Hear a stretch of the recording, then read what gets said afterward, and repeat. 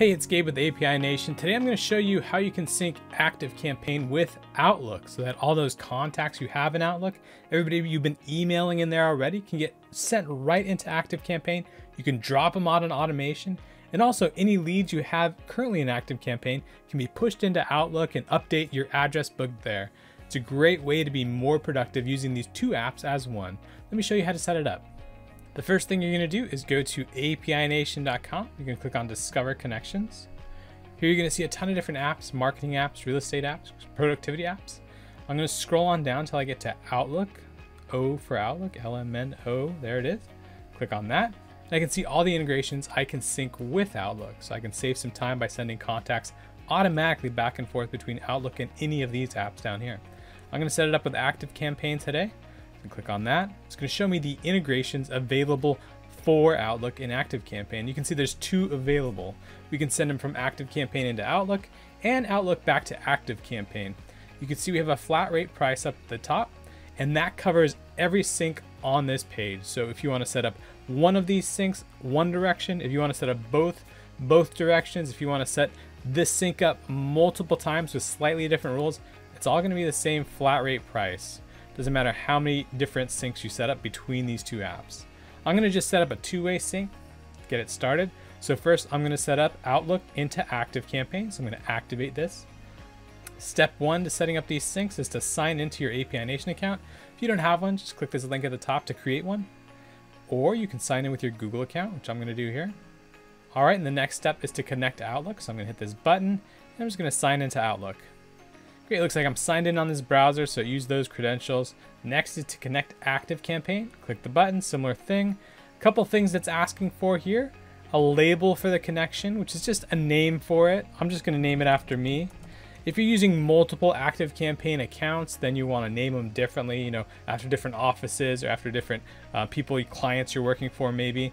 But by and large, most people are only using one, so you can just name it after yourself. I also need a URL and a campaign key. So I'm going to go ahead and hop into ActiveCampaign to grab these. And here in ActiveCampaign, I'm just going to come down here to Settings and then find Developer. That's going to give me the URL and the key. So I'm going to copy the URL first, go back to API Nation, pop it in there, and go back and get the key as well.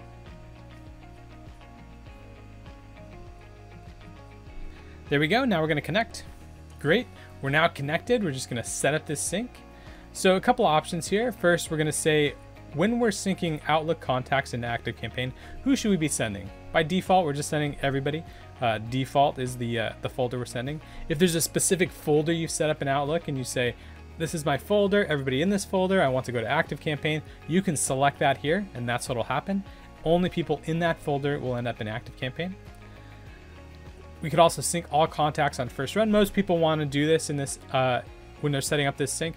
Basically, clicking this checkbox means that everybody you have in Outlook that's in this folder or in the default will get sent into ActiveCampaign when we start this up. If this box is unchecked, only new contacts we add from today going forward will get synced in. Most people want everybody in there, so they'll check that box. And then you can specify where in ActiveCampaign these are going. So you can choose a list. I'm going to send these over to new leads. You can select an automation. If you have an automation you want to catch them. You can even put tags in there that you want applied as they arrive. Next, choose your plan. You can see you can choose yearly and save some money, or you can go with monthly. Go ahead and subscribe, and this is going to create your sync. We're going to do a final check before we hit this big button to activate it. Let's look. This all looks good. This is all exactly how we set it up on the last page. We also have this filter option. So if there's something more specific you want to do, you can actually filter on any of the fields coming over from Outlook. So maybe if you only want to put in people who have a special phrase in the notes. So let's say phrase contains ActiveCampaign. You could do that. Just another way to trigger this thing so that it just looks through the notes in your Outlook contacts, and if any of them say ActiveCampaign, it puts them in the ActiveCampaign. I'm going to clear this out. We're sending over everybody. Finally, we're going to come down here to mapping. We do most of this for you. You can see we're sending over email, phone, first name, and last name. All good, ready to go. Let's go to the top, activate the sync. Cool. Sync is up and running. We're now sending contacts from Outlook into ActiveCampaign. Let's go ahead and set up the converse, sending ActiveCampaign back to Outlook. I'll just click on this ActiveCampaign logo to go out to ActiveCampaign syncs. You can see these are all the syncs available. And then we're just going to go to Outlook.